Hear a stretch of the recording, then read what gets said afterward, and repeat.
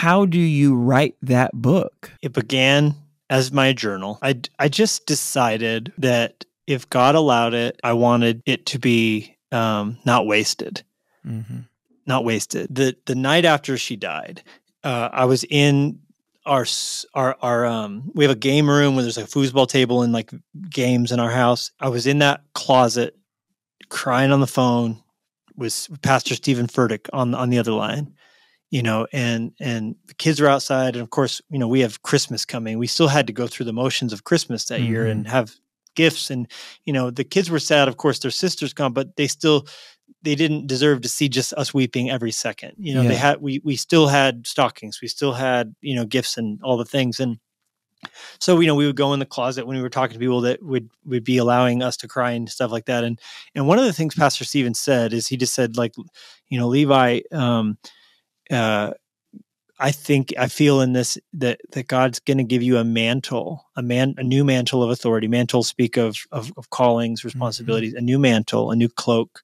And that mantle is going to be that God's going to use you as you find your way through this pain, that you're going to teach your generation, us all, how to suffer, and to do so, like you said, looking for power inside your pain. So, you know, as you find your way through this, just remember, it's not just for you. Whatever you find is going to be needed by others. And I think that, coupled with a few other revelations, gave me a gearing of conservation, because I can't give out what I don't collect if I don't have a system for retaining. So I just decided that I wasn't going to waste anything, and in order to recycle it and share it with anybody who would want it, I had to collect them. So from that moment forward, for the first 365 days of grief, I wrote every day something. I wrote down in my journal. It wasn't a book. It was just my collection. I called it my Linya Lion log. We call Linya Lion. Linya means lion in Russian. So it's Linya Lion. Linya Lion. Amazing. And we gave her eyes. We donated her corneas to a nonprofit that gives them to blind people. And so 2 blind people received sight through our little girl's eyes, and they today see through the eyes of a lion. And that's where the title came from.